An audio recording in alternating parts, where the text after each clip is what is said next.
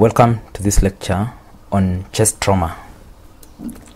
Our objectives in this lecture are to identify 6 immediately life-threatening injuries in the primary survey, to identify 6 potentially life-threatening injuries in the secondary survey, and to learn important procedures in chest trauma like needle thoracostomy, chest tube insertion, and pericardiocentesis, which are the subject of skill stations.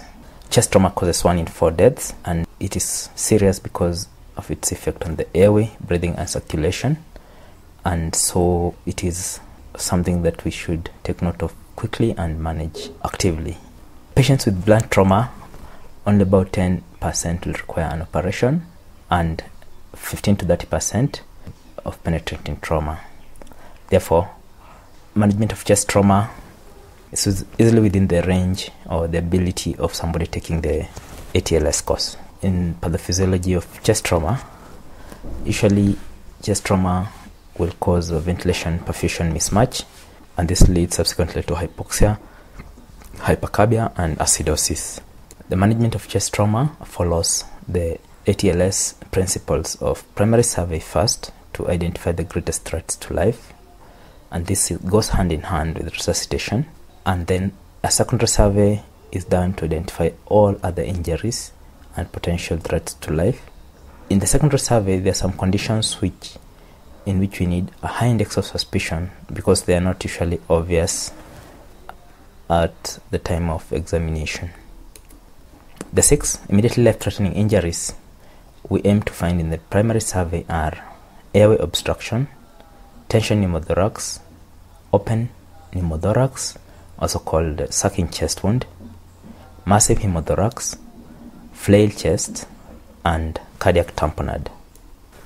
And the 6 potentially life-threatening injuries, which might be difficult to detect unless we have a high index of suspicion, are pulmonary contusion, myocardial contusion, aortic disruption, traumatic diaphragmatic rupture, tracheobronchial tree disruption, and esophageal disruption. So how is the primary survey management in a chest trauma patient?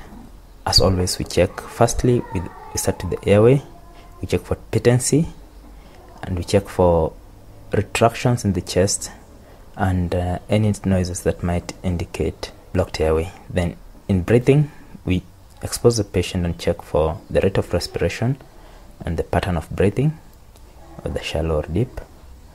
And we also check for cyanosis. I must mention here that cyanosis is a late sign and we should not depend on it to diagnose problem with ventilation. We then check for circulation, and first thing we check for pulses, color, and the neck veins are very important because in most situations where there is increased intrathoracic pressure, the neck veins will be distended, except in patients who are hypovolemic. And we must monitor for arrhythmias, and this would give us an early indication of myocardial contusion.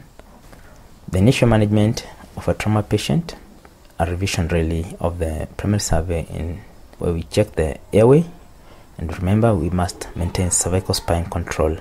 We check for breathing, and here we look for tension pneumothorax, open pneumothorax, flail chest. And circulation, the problems might be cardiac tamponade, hemothorax, cardiac contusion, aortic disruption. The last 2 are not easy to detect.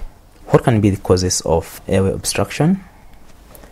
One of the commonest and occurs in patients who have got loss of consciousness or who are semi-conscious is the tongue causing obstruction to the airway. Facial fractures can also cause obstruction, commonest of which is mandible with loss of support for the tongue. Sometimes you might have foreign bodies, blood or vomitus in the airway, and that can cause obstruction. And there might be airway injuries affecting the larynx and the trachea. This might present with stridor or noisy respiration.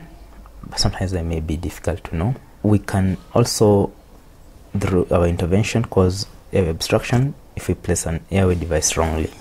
How do we diagnose airway obstruction?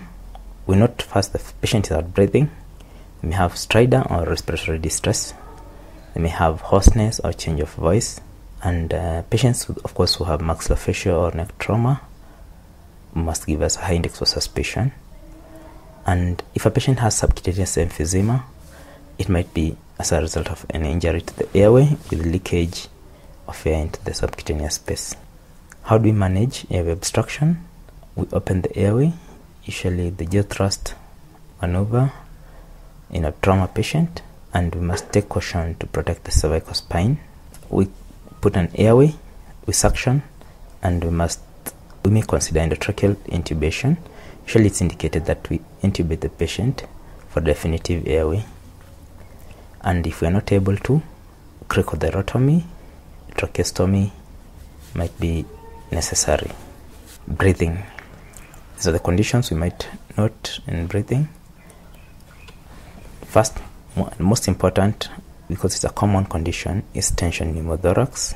And in tension pneumothorax, the problem is that there is a one-way valve allowing air entry into the thoracic cavity and no escape, and this leads to increased pressure and tension in the affected side, and it compromises also the normal lung, and it also pushes the mediastinum and causes kinking of blood vessels, and this leads to obstructive shock, so that ventilation and perfusion are both affected, and it's a life-threatening injury. It's a clinical diagnosis and should not depend on an X-ray. The way it manifests is with respiratory distress, tracheal deviation, distended neck veins, tachycardia, and hypotension. And the first and most important intervention is to put a needle in the second intercostal space, mid-clavicular line. Then we put a chest tube. There might be complications of tension pneumothorax, like if you misdiagnose, then you create a pneumothorax, may cause lung laceration or injury to one of the blood vessels of the chest, and cellulitis or even empyema thoracis. Sucking chest wound, also called an open pneumothorax, occurs when there is a large defect on the chest wall. If a defect is greater than 2/3 the tracheal diameter, air passes preferentially through this defect into the pleural cavity instead of passing through the trachea because of less resistance. This air does not take part in gaseous exchange, and so it will compromise respiration. The management is to immediately cover the wound with the cleanest occlusive dressing, leaving one side to create a flap valve.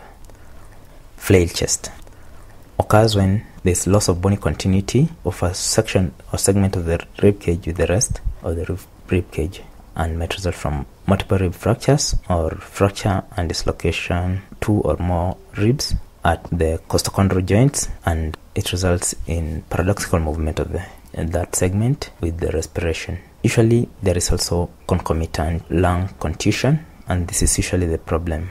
It is not easy to note a flail chest because initially, owing to the pain, the patient tends to have shallow breathing, and so the flail segment is not obvious, and 30% can be missed within the first 6 hours. Management is by intubating and ventilating the patient, and we must also be careful on how we use fluids because we don't want to worsen the lung contusion. And pain relief is very important because it helps to improve chest excursion.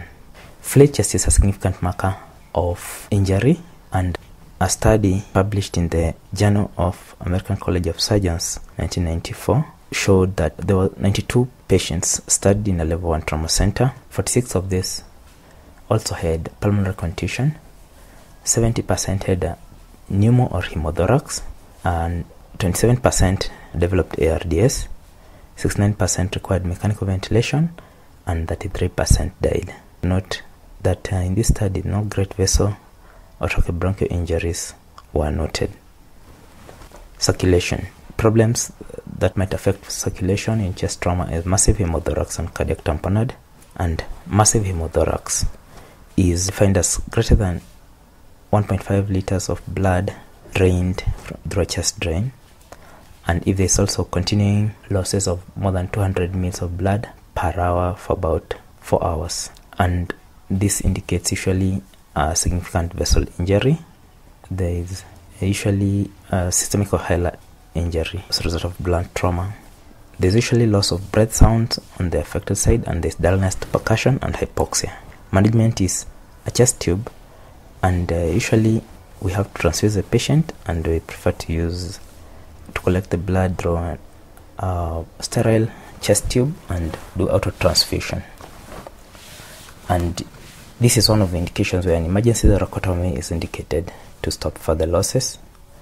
We must group and cross match the patient and transfuse. Thank you for your attention.